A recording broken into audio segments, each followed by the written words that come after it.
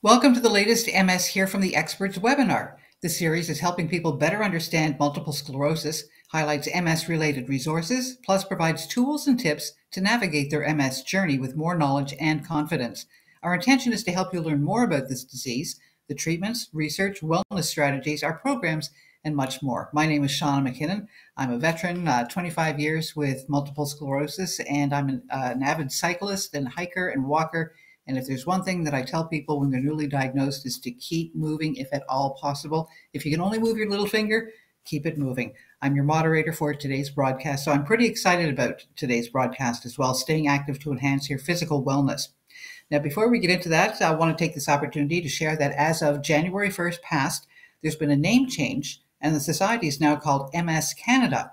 Under this new name, we will continue to fulfill the mission of the MS Society of Canada and the MS Scientific Research Foundation, building upon our 75-year history of supporting the MS community and funding the most promising research to identify the cause and cure of MS, plus the development of new treatments. It is a new name, but it's easier to spell than society. But we do have the same vision as well of a world free of MS. Stay tuned, because over the next few weeks and months, you're going to hear more about the transition, and you're going to see changes which will include our visual presence, especially on social media, a refreshed website that will also be more user-friendly, plus incorporate more engagement opportunities for the MS community and new email addresses. Now, before we get started with the presentations, let's briefly go over a couple of housekeeping items. Microphones have been muted, except for mine right now. They're going to remain muted for the entirety of the broadcast. If you do have a question for one of today's panelists, you can type it into the chat box on the right of your screen, and we'll try to get to as many questions as possible following the formal presentation, although we have received some pre-submitted questions to help get us started. The session is being broadcast on Facebook Live, and we welcome that audience to also type any questions into their chat box. Please note that questions pertaining to specific personal situations likely cannot be answered in this type of venue, so we recommend contacting your personal MS healthcare team or perhaps contacting the MS Knowledge Network for those questions. The session is being recorded, and it's going to be available soon on our website in English, and we're going to be adding French subtitles to the recording, but that version won't be available for several weeks. The recordings will be available on our website under Nationwide Webinars from the archived page and on our YouTube channel, and a Facebook Live recording will also be available. Please note that the MS Society of Canada does not approve, endorse, or recommend any specific product, therapy, or service, but provides information to assist individuals in making their own health and wellness decisions. Today's broadcast is an opportunity to learn more about enhancing your physical wellness, which can help to enhance your quality of life, even when there may be some bumps in the road with your MS journey. Doing something is always better than doing nothing. So identifying realistic steps towards achieving your goals is crucial to your success. Now, our expert today is Dr. Sarah Donkers. She's an assistant professor with the College of Medicine at the University of Saskatchewan. She's a physiotherapist turned researcher who specializes in neurorehabilitation in addition to her clinical experience. Dr. Donkers has conducted numerous studies investigating interventions to promote improvements in walking, balance, mobility, physical activity levels, symptom management, and neural recovery in MS. She's dedicated to improving the access to and quality of rehabilitation services for individuals living with MS. Welcome, Sarah. Thank you so much, Shauna. And thank you to MS Canada for having me here. And thank you to all of you for being here. So today I am going to give a brief overview, essentially, of the why, the what, and the how of being active with MS. So with the why, we'll talk about benefits of physical activity, essentially the why it's important to maintain a physically active lifestyle. With the what, we'll go over some terminology and talk about different types of exercise. Then with the how, I'll end with some recommendations, tips, and of course, resources. So first off, I wanted to emphasize that the presentation title says physical activity to enhance physical wellness. And the important thing to remember is that there are numerous benefits of being physically active in addition to just physical benefits. It's easy to focus on those physical benefits, right? Physical activity has physical benefits, and also many people living with MS, as you guys would know, experience physical concerns like weakness or muscle stiffness. But it's important to recognize the comprehensive benefits of being physically active with MS. So benefits beyond the physical, improving coping, motivation, providing a sense of empowerment, control, improving mood, overall psychosocial well-being. All of those are important components of living well with MS. So I like to think of comprehensive components of wellness. And here, these are comprehensive components of brain health, because maintaining a physically active lifestyle can address many of these components. So shown here is just one model or framework. This one comes from the Cleveland Clinic, and they emphasize that lifestyle, essentially our behaviors, are what we do day to day, that our lifestyle has a profound effect on influencing brain health. So if you look at the image on the right, sort of as a clock, starting at 12 o'clock, that top icon, the dumbbell weight, that represents physical activity. Going around in a clockwise manner, the apple represents nutrition. There's medical health represented by the heart, the importance of sleep and relaxation recommended by the moon. And then the chess piece highlights, or the knight is a chess piece. It highlights mental health and fitness. And then the speech bubbles are social interaction. So there's an interactive nature to these different pillars, but being physically active is important to many of the pillars. For example, it can help improve sleep and also our general health. So this includes two other frameworks, and I just want to show them to emphasize that there is a general consensus on the critical role of healthy lifestyle behaviors in impacting brain health and your experience of living with a central nervous system condition. So on the left here, you see again, exercise, nutrition, sleep, mental well-being, engaging in cognitively stimulating activities, and maintaining social connectedness. So that was from a recent systematic review on the lifestyle factors affecting brain health. And then on the right, this comes from Harvard Medical. Physical activity, nutrition, sleep, stress management. They also emphasize mental fitness, positive relationships, and similar to the Cleveland Clinic, they emphasize the importance of medical and general health. And so these different models show that physical activity is emphasized as its own pillar, but also positively influences several other pillars. So there are numerous benefits to being physically active, and these benefits go beyond just the physical. So one of the reasons I emphasize benefits is it helps you with decision making, it helps with motivation, and it can also help with your goal setting, because different types of activity and different intensities of activity have different benefits. So there's benefits in all forms, and these benefits can include obvious physical benefits such as improving muscle strength, range of motion, as well as fitness and body composition. There's also mobility, so ease and efficiency of movement. It helps maintain our ability to move, and that doesn't always mean walking. It could be transfers, rolling around in bed, getting up and off the floor or other surfaces. So I like how Shauna said, move at any expense, even if it's your pinky finger. I always say anything is better than nothing. And that's especially true for mobility. So finding little bouts of movement, even while you're sitting here listening to me, is beneficial on some level. Exercise, there's a lot of research showing the positive impact of exercise on symptom management, especially fatigue, pain, spasticity. I mentioned sleep already. Some of the mood and emotional symptoms, it can help how we're experiencing those things. The verdict is still out with the research in terms of the role of exercise in cognitive impairments. So if you do have a cognitive impairment, exercise could potentially help your brain's capacity to cope with that impairment, but we don't really know if it improves the impairment. But as I mentioned earlier, that exercise does help with overall brain health.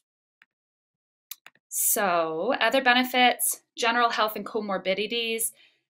I wanted to make a point here that an exercise in addressing general health and comorbidities is important, especially because there's research showing that if you have a comorbidity, such as heart disease or lung disease or diabetes, in addition to your multiple sclerosis, it can not only make your symptoms worse, but it can also be correlated with loss of mobility faster and potential worsening of the MS disease course.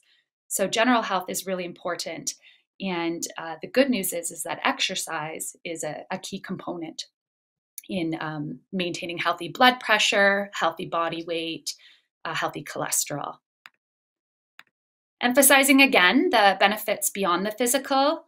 I mentioned already the sense of coping, control, and also a sense of empowerment in a condition that sometimes you might feel you have no control over because of the fluctuating nature of it. And in the long term, it can help you maintain independence and essentially that's what we care about, right? Allowing you or giving you opportunities to participate in your meaningful life tasks that have an influence on your quality of life. I get asked all the time, what is the role of exercising in disease-modifying therapy? And with that, I have to say the verdict is still out. This is where a lot of the research is happening at the moment. So most of the work that we do have on disease-modifying effects, so what is exercise actually doing to the MS disease process, to the inflammation in the brain, to the autoimmune process in the brain. Most of the work we have to date comes from animal models. And yes, this looks promising. It's suggestive that exercise can influence disease progression and the rate of that disease progression. But there's still a whole lot to be learned in human studies. And I will come back to that in a moment. So exercising is important, but it's not easy. And we need to acknowledge what exercise can and cannot do.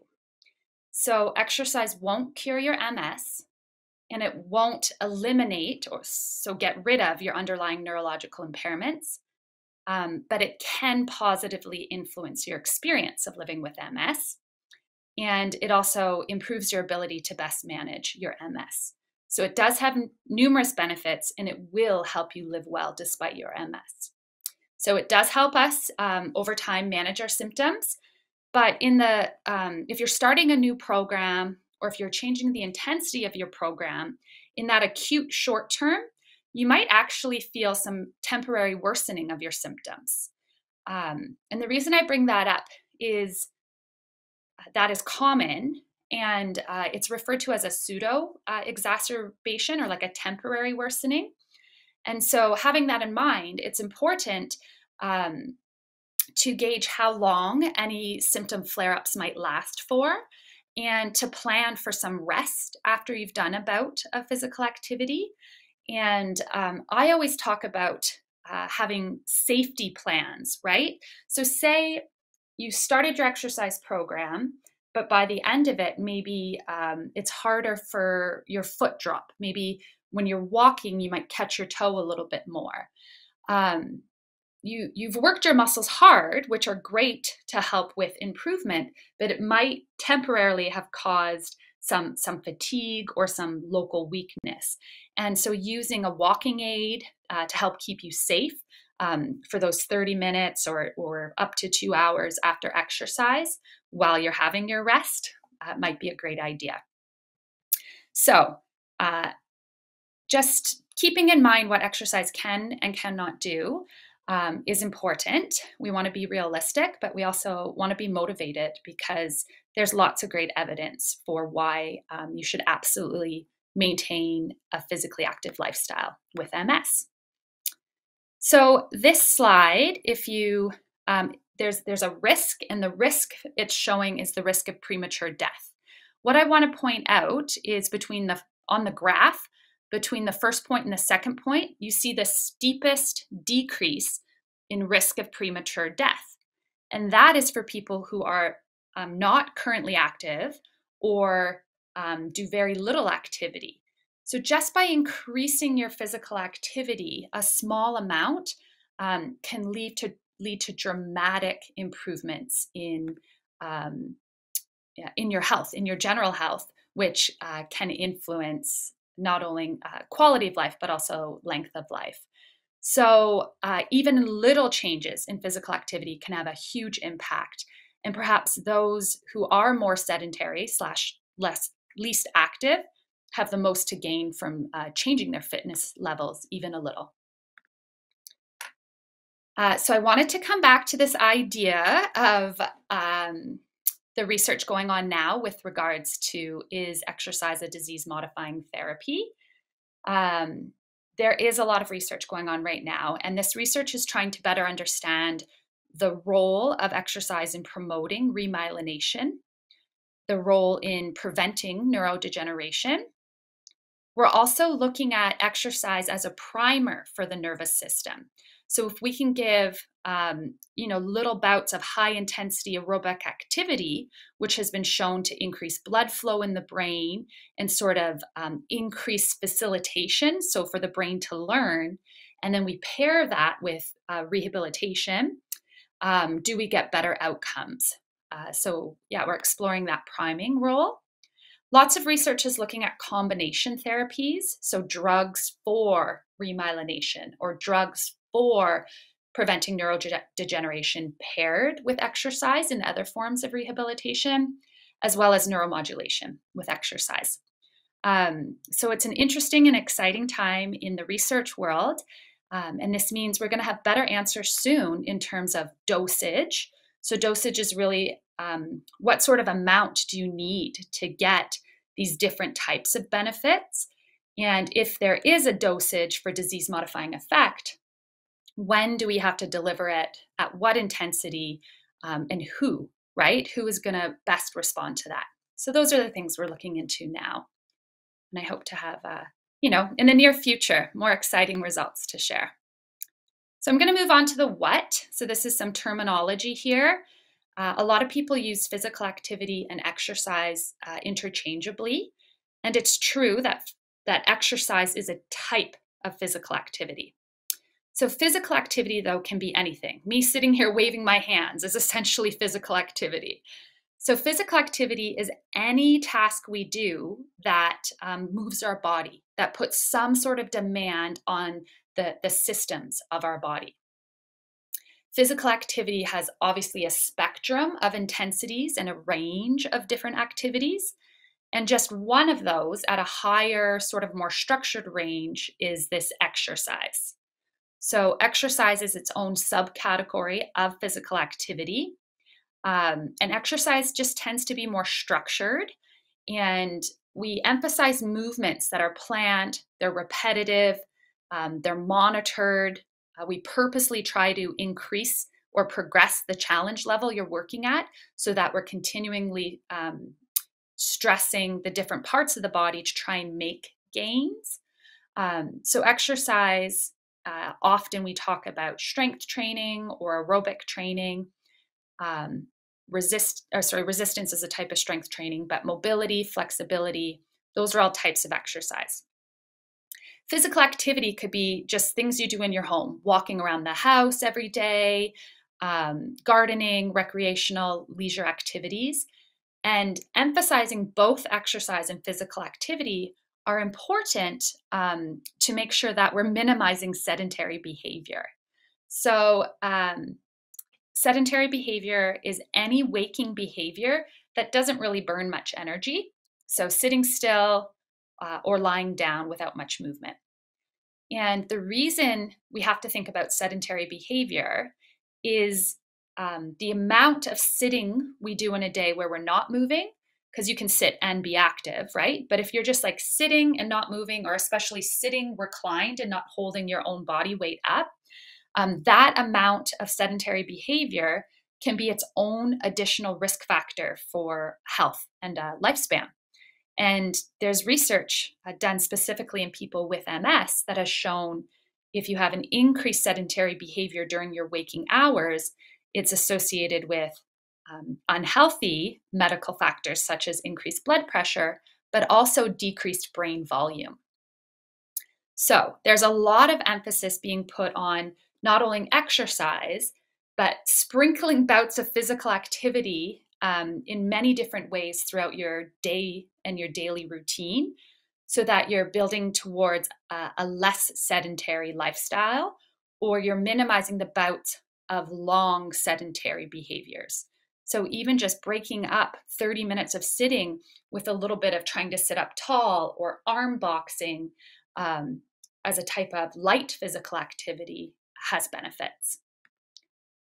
So I mentioned intensity across any type of physical activity, and even within different structured exercise programs, how hard you're working can range from light, moderate, and vigorous.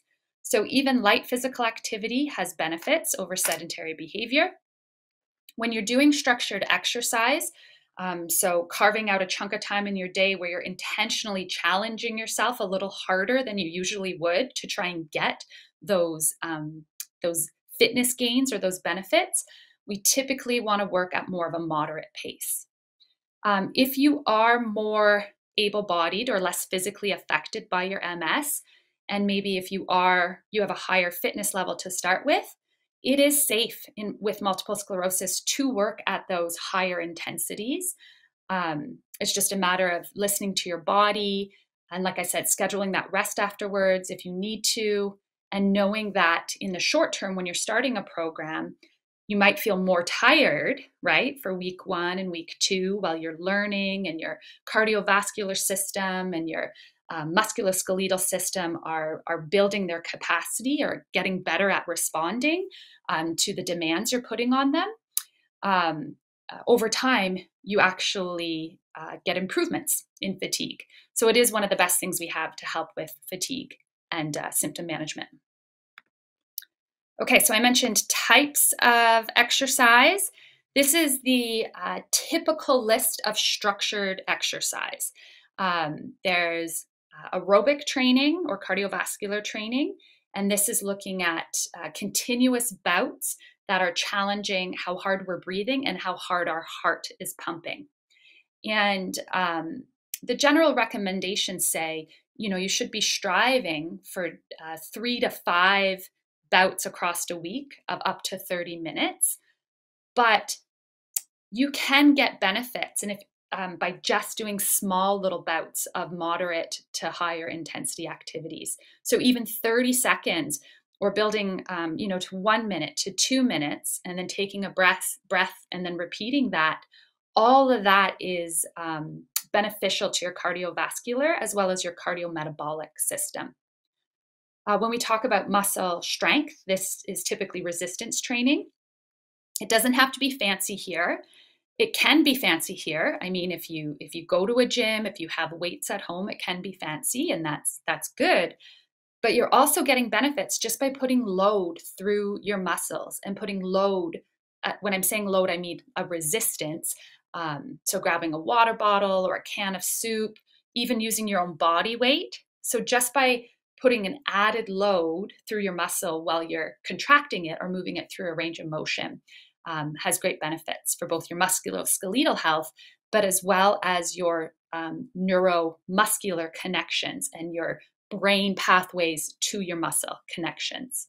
So emphasizing aerobic and muscle strength can help build the capacity to maintain the functional movements that we need to do the meaningful life tasks you want to stay a part of. Other components are flexibility, mobility, and what's often referred to as neuromotor, which is kind of coordination activities, balance or coordination challenging activities. Brain games kind of fall into here because often they are challenging our neuromotor coordination. When we talk about flexibility, that is emphasizing increasing your muscle length, right? So if you want to work on flexibility over mobility, flexibility, you need to hold longer. So you want to look for a sense of a stretch in your muscle, and you really want to work on trying to hold that stretching sensation for 1 to 2 minutes. Mobility is more about maintaining the range of motion that you already have. And it's really, really important with mobility to put your body and all your different body joints into positions that are out of your postural habits that you're typically in during the day. Otherwise, we can lose mobility or range of motion in our joints without even knowing it. So what I mean by that is, often we all sit more, right, for a living now, especially with tech, especially past the pandemic when we're at home more. But if you're experiencing mobility challenges from your MS, you're definitely going to be sitting more. And just by sitting more, it pulls our body into flexion, right? We tend to slouch, our shoulders roll forward, our spine rounds. And if you are just sitting like that every day, we are losing the mobility or the movement into the range of motion of extension. So I talked earlier about breaking up bouts of sedentary behavior. And a great way to do that while you're still sitting is just trying to sit up tall, or setting an alarm for every 30 minutes. You're going to take 30 seconds and sit up as tall as you can. You're going to look up to the ceiling. You're going to open your chest and you're going to turn side to side. Because all you're doing here is focusing on your mobility, your movement. You're taking your joints through the range of motion they don't typically get to go through in a day. Okay, so styles and approaches, such as yoga, Pilates, Tai Chi, they have several benefits. Yoga itself doesn't mean you're just doing flexibility. You can go to challenging yoga classes that you're also getting resistance training through the body weight training. And maybe the intensity of that yoga is higher, so you're getting a good workout, you're getting your sweat on. So just because it's called yoga doesn't mean you're only going to be doing flexibility. And same with Pilates. So these styles or approaches often cover multiple different domains of exercise. So they tend to be blended movement programs. And one thing that's nice about them is they also really emphasize a mind-body approach. So you're building body awareness, but you're also building mindfulness, which has numerous benefits for our nervous system and just for well-being overall. So that's a brief rundown of types of exercise. What type of exercise is best? I'm sure you guys have heard this before, but at the end of the day, we can have all the research in the world saying this is what you need to do for exercise to be a disease-modifying therapy, or this is what you need to do to get a certain benefit. Knowing all of that does nothing unless it's something that you can do, right? Unless it's something that works for you and your body, it's something you can maintain consistently, that there is more benefits than challenges. So what type of exercise is best? It's very, very individualized. Obviously, we are all individuals, but with MS specifically, because it's such a variable condition and how it manifests in each individual is quite unique. What is best for you is different than what is best for someone else. And at the end of the day, you're going to get the most benefit from an exercise program that you will do. Keep in mind that there's a range of benefits in all. So if you hate sweating, that's too bad, but we'll try to find ways to get you cardiovascular or aerobic activity without sweating. But there's lots of other types of exercises you can be doing. And I always tell people to consider their goals. We live in a day and an age when there's so much information at our fingertips, and sometimes it can be overwhelming, right? Sometimes it can be very motivating and supportive to have all these recommendations, but there's only so many hours in the day, and we can't fit everything in at once. So carving out your priorities and your focuses for right now. And know that living with MS, being active, is a moving target, right? So what you're prioritizing day to day or over a week period will change. But at the end of the day, if you're keeping that mindset of it's important to minimize sedentary behavior and to try and build towards some structured exercise, then you're on the right path. Okay. So the next few slides have a summary of some of the existing recommendations. There's 2 really great guidelines that are evidence-based, the Canadian Physical Activity Guidelines, and then a more recent 2020 update that included some lifestyle physical activity recommendations across the MS disease course. So that information is in here. But as I already mentioned, in addition to being aware of the benefits, and in addition to being aware of targets, it really comes down to where you are currently at, both in terms of your MS in general, your MS in terms of, what are your symptoms, what are their severity, and how have they manifested in your body? Because somebody might have one arm affected, and that's going to influence whether or not a certain movement causes you pain or if a certain movement is giving you more benefit, right? So it comes down to where you're currently at with your MS, but also your general fitness. So if you were not active before, you're going to be starting in a different place than if you have come with some sort of sports background or movement background. But like I said earlier, you don't have to be an athlete, and quite frankly, you don't actually even have to like exercise to get benefits of being physically active, right? So it's about considering your likes and really keeping in mind your whys, right? So I mentioned there's the 2020 guidelines, and I've included a few slides that summarize your targets. Targets can be a double-edged sword, right? Because you might look at them and be like, I'm never going to achieve that. Or you might look at them and be like, I'm already doing more than that, right? Targets are good because they let us know what has been researched, what is safe. They let us know that exercise is safe in MS. And again, they give you a target. They're a recommendation of either a minimal goal you need to work towards to get benefits, or like an average goal once you have a level of fitness that you want to try and maintain. But if you read some of these targets and you're just like, nope, then that's not much use, right? Like it's demotivating. So keep in mind that anything is better than nothing. It's not an all or none phenomenon. So I've included the link here as well to our Canadian Physical Activity Guidelines, but both of them are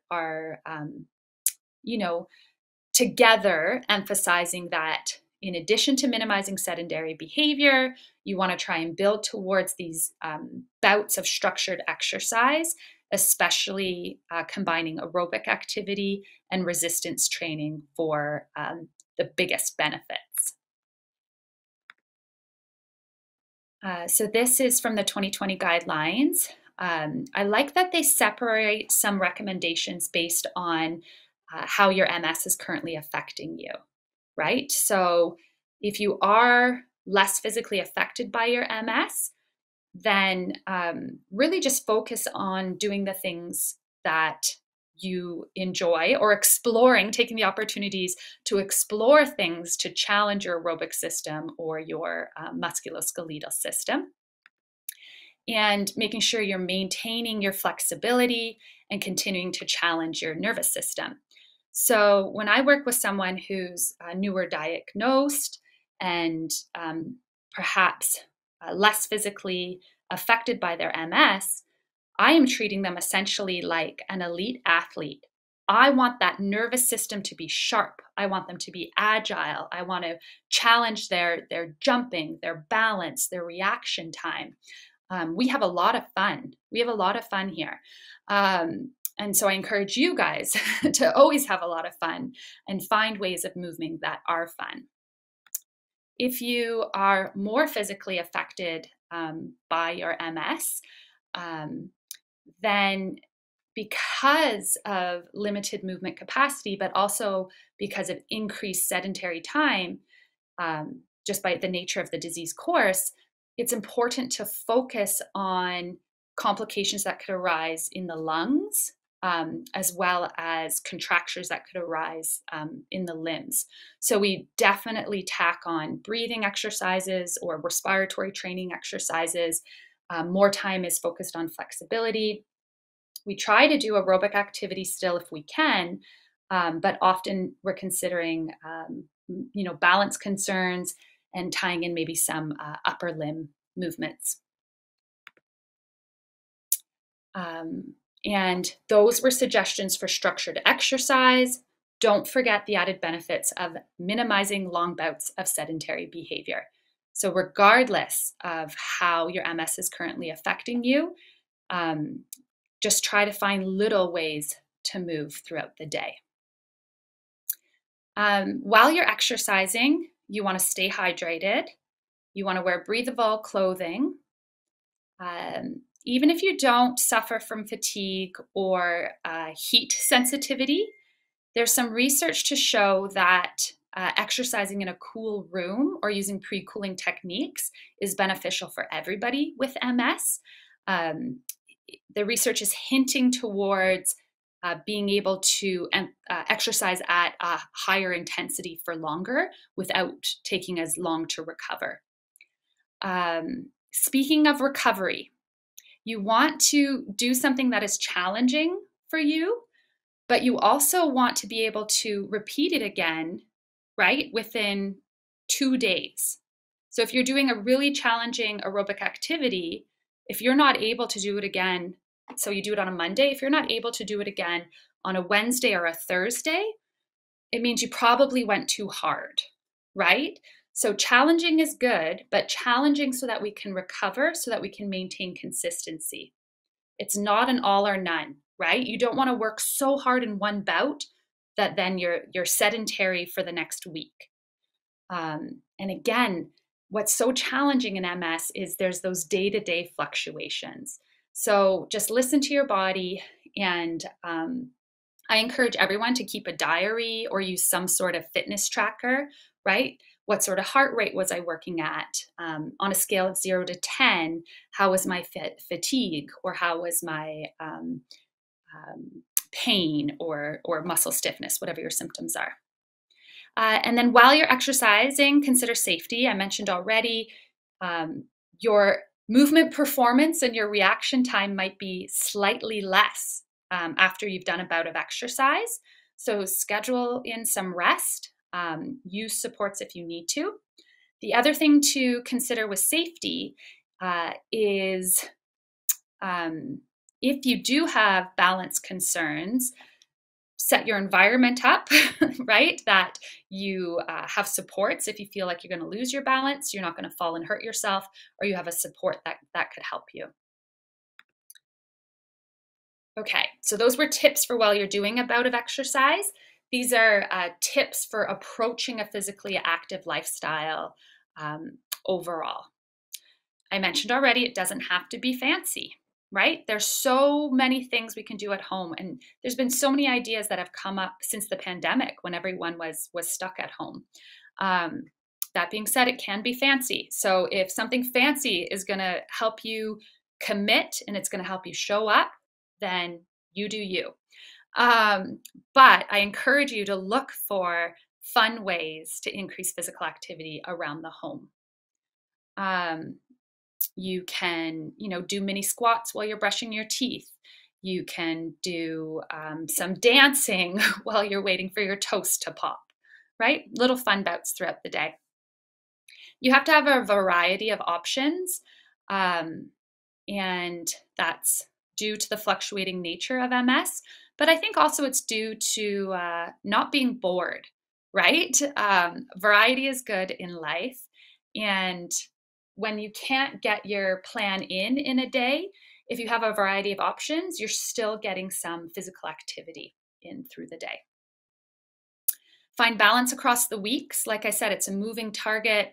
maybe you were very fatigued this week or you had a cold. That's fine. It's your rest week. So then don't just like dive right back in and overdo it the next week. But at the same time, don't not get back into activity, right? So try to maintain that habit of being physically active. Consider ways you can monitor your frequency, type, and intensity. Just that process of keeping an activity diary or measuring the intensity of your symptoms can be empowering. And it also gives us a lot of information that we can reflect on and self-monitor some of our behaviors. And keep in mind that anything is better than nothing. The remaining slides share a whole lot of resources. I know Carla's going to talk about some of these. And resources are important, but again, they're only important if you know how to find them and find the right resources that are good for you. And so I encourage everyone to take a look through these because different resources will be appropriate for different people. These are a list of our pre-recorded movement videos for our NeuroSask program.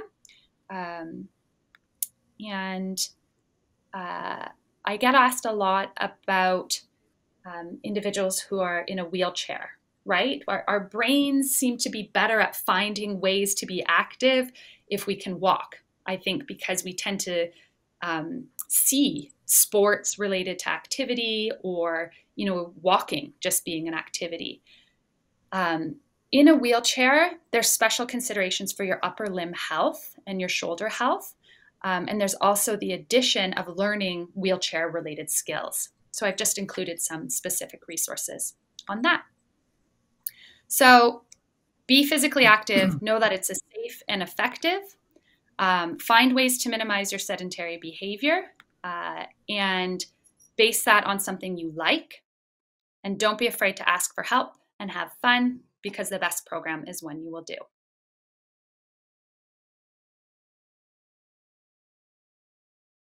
Informative presentation. Now I'd like to introduce you to Carla Holton. She's an MS Canada staff member, and she's joining the broadcast to give a brief highlight of the MS wellness programs that she manages. Thanks so much, Shauna. And thanks for all that great information, Dr. Donkers. I'm just going to highlight so our wellness offerings from MS Canada this evening. And the first one I want to touch on is the NeuroSask program. Obviously, without Dr. Donkers and her team, this program wouldn't have come into fruition. So thank you to Dr. Donkers for being such an important part of that program because I know it's well loved by so many. So NeuroSask is a Saskatchewan-led initiative through the University of Saskatchewan's College of Medicine in collaboration with MS Canada. This was a program that was initiated by the needs during that pandemic. The NeuroSask program offers a 30-minute active portion every Tuesday and Thursday at 2 p.m. Saskatchewan time.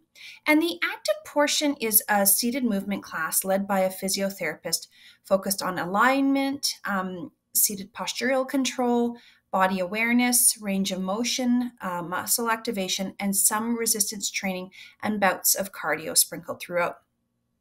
On those Tuesdays following the active portion of the session, individuals are welcome to stay on and attend a stretching class.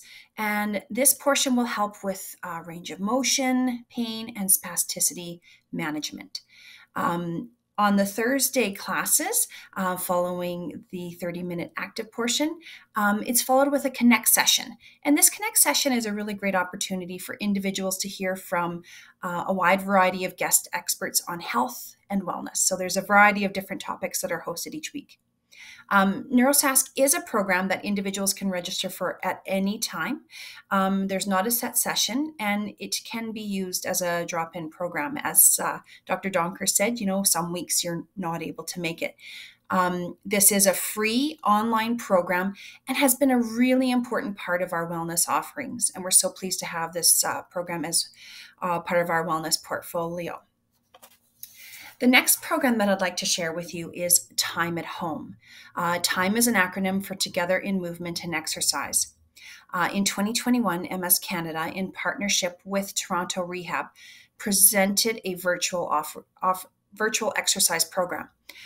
Time at Home is hosted twice a week with the help of our wonderful and amazing volunteer facilitators. The Time at Home program is a free online exercise program hosted on Zoom with an hour-long exercise session followed by a half-hour social. The feedback that we receive about the exercise portion and that social is that it's a really wonderful space, and that our volunteers have, provided a welcoming environment. And there's a great way for individuals to connect after that exercise portion.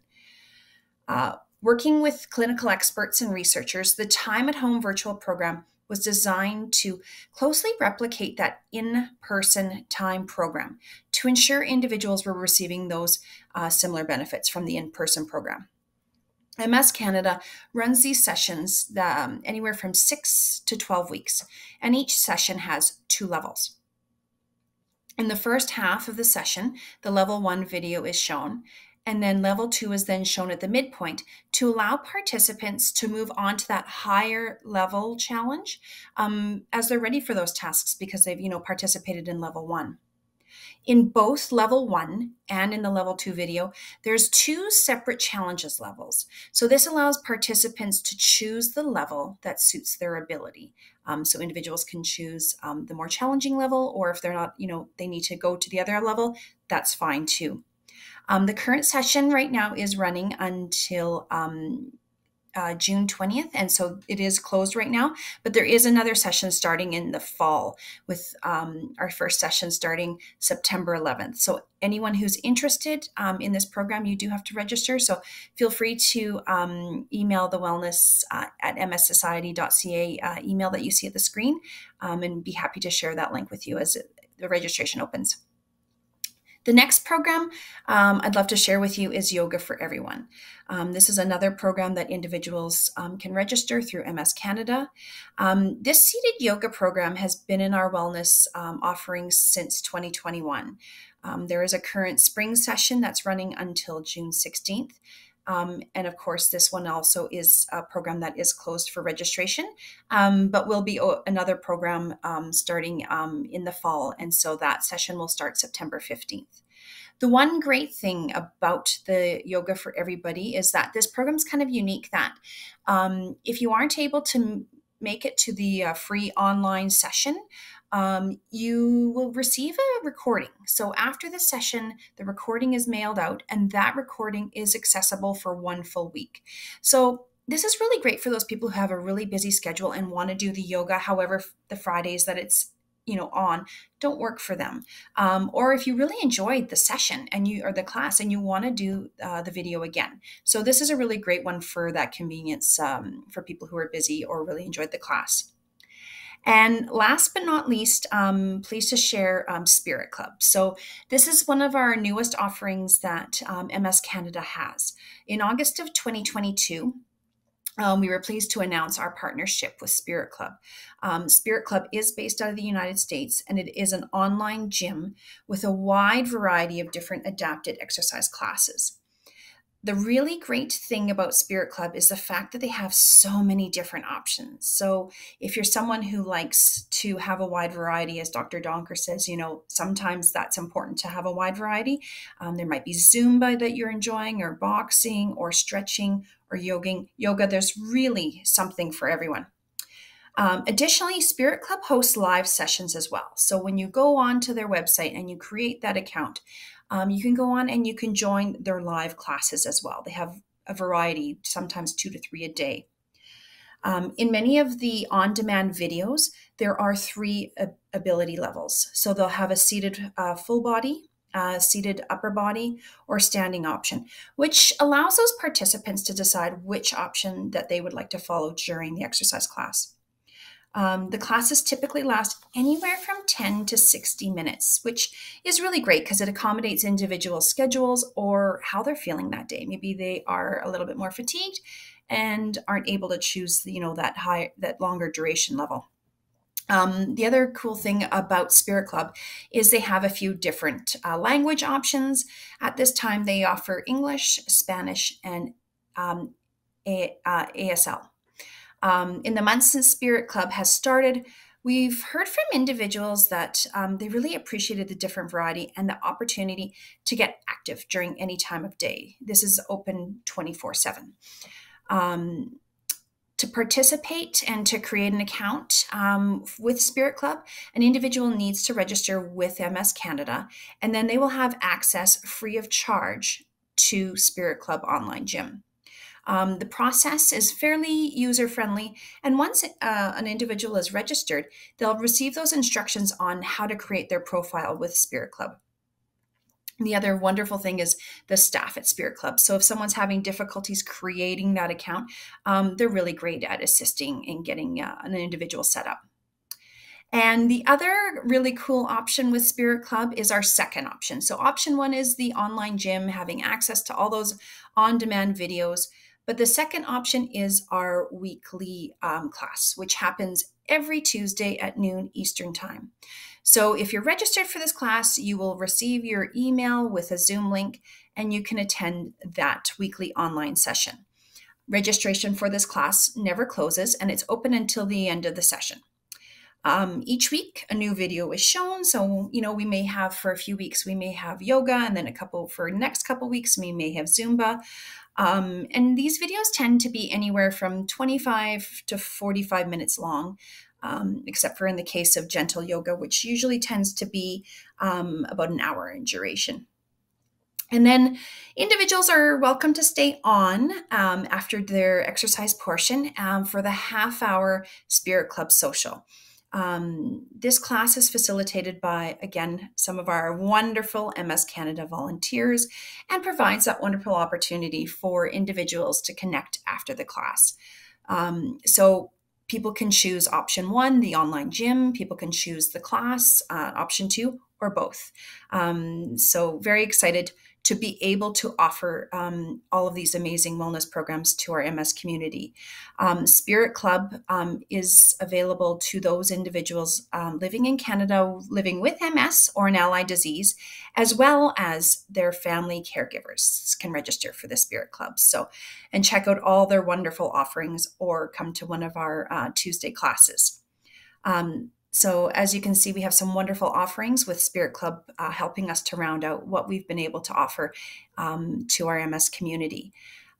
Happy to take any questions at the end. As well, if anything pops up afterwards, feel free to email that wellness at mscanada.ca, and would be happy to connect with you. I'm going to direct us back to Shauna, and thanks everyone for coming out this evening. Thanks very much, Carla, for highlighting those programs, and I think I'm going to be checking out a couple of them myself. We do have a couple of minutes left for a couple of questions, and so I'm going to get Dr. Donkers back on here. I know that you mentioned, and I could talk to you about this for hours. I find this all fascinating. You did mention about the some of the research that's going on in exercise and for people with MS. I'm wondering, do we have anything that shows the physiological benefits in the brain? Like, can we measure volume, oxygen level improvements, or connections in white matter improving? Like, can we do any of that right now? Yeah, absolutely. And I do some of that in my lab. No measurement technique on its own is perfect. So we like to use a combination of techniques. And challenge with brain imaging is it's capturing typically the anatomy or the structure of the nervous system, and we can't always capture the connections or the functioning necessarily in real time. But in our lab, we use transcranial magnetic stimulation. So we measure when we elicit a response we do this for motor nerves. When we elicit a response, how long it takes to get to the motor nerve. So we measure what's called motor evoked potentials. And that is linked to, like you said, connectivity and white matter integrity. We also do blood flow, right? We have a functional near infrared spectroscopy, or an FNIR as it's called, and we look at patterns and efficiency and changes of blood flow. We use structural MRI, and when we can, which is challenging because we don't always get access to our MRI machine, but when we can, we try to use functional MRI. Excellent. This is just going to prove once again that physical activity is not just good for the body, it's good for the brain, and we have proof, right? A little bit Yeah, anyway. we And do. more to come. It's so good for the brain. Okay. Most of the questions that we've received have been pretty much covered in the presentation by both yourself and Carla. One question, though, that was not, where does physio fit in the physical activity spectrum? Would that be considered a Yeah. physical activity? Absolutely. It depends what you're doing with your physio, right? I meant to touch on that in types of exercise. So sometimes you'll be given what's referred to as like a symptom management program or an impairment targeted program, like stretching for one specific joint or something to improve range of motion and pain in that joint. Those are important, and keeping those as part of your regular routine will help minimize barriers to being active and help with symptom management. But you shouldn't only do those, right? If that's all you can do, that's great. But in addition to those isolated movements or therapeutic activities, you really want to try and find ways to build in structured physical activity. And your physiotherapist can help you find a program that's right for you or help you design a program that's right for you. And a really great physiotherapist is going to ensure that you're doing both and structure your exercise training around your meaningful functional goals. Excellent. Kind of related, somebody wants to know about being in a wheelchair. And although you did touch on this very briefly, this person wants to know if you can get the same benefits from exercise if they are in a wheelchair and can only work out with their arms. Absolutely, you can. It is harder because our arms are smaller muscle groups. And also when you're in a wheelchair, you're using your arms so much through the day, right?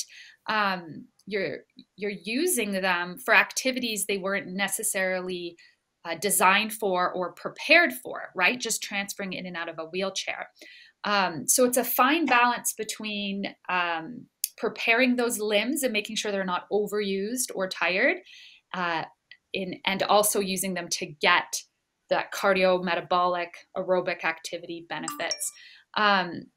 There's so many great resources for upper limb based aerobic training in a wheelchair that we borrow from spinal cord injury, Yeah, and there's great research on the benefits of even wheelchair-based aerobic activity for cardiometabolic health, as well as brain health. Okay, one last question here. Fitness coach versus physical therapist, who might be best to help modify exercise for people with MS? That really depends on who you're seeing, right? Which one maybe is more aware with multiple sclerosis, and also which one has more time to spend with you to find out what's best for you. And I did a research project that combined the two. We used physical therapists as physical activity coaches and health behavior coaches to change physical activity levels in MS. So try out different ones, because nowadays it's much less about what profession they were trained in and more about their clinical specialization, right? And the continuing education they've done, the people they've worked with, and their approach. So ask questions of these people. Absolutely. Okay. Well, thank you very much, Dr. Donkers. As we wrap up today's podcast, we want to remind you about the MS Knowledge Network, which is staffed by trained navigators who provide consistent quality information and support. And you can connect by phone, email, or live chat through MS Canada's website. And you can know that the interactions are confidential. The information is trustworthy. Navigators can help you learn more about the programming and the resources that we offer. Plus, they can help you find other community or government supports and programs. And you can also get you, or they can also get you signed up for the monthly MS Canada e-newsletter. So we would like you to be part of the MS community and encourage you to get involved with our programs, the services, the events, government relations, volunteer opportunities. These days, connecting with each other is more important than ever, and more information is available on the website www.mssociety.ca. If you have questions or you need support for this webinar or any of the education activities, you can reach out to the education team by email to education@mscanada.ca. So on behalf of MS Canada, thanks for tuning in for today's webinar. Have a good night.